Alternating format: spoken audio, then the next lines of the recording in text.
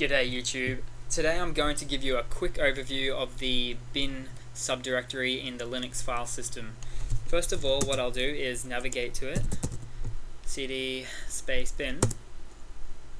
Then from that point I'll press ls to check out what's there.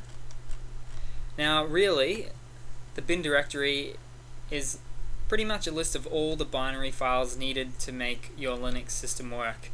An example of something that is a binary file is what I would call a small programming subset that can do anything that's even really trivial in nature. For example, the copy command when you copy one file to another, or even the command that I've already done, the very simple list command that brings up the directory list in.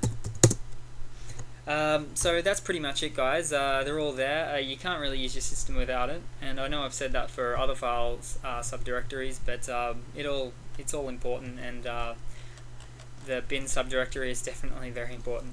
Cheers, guys.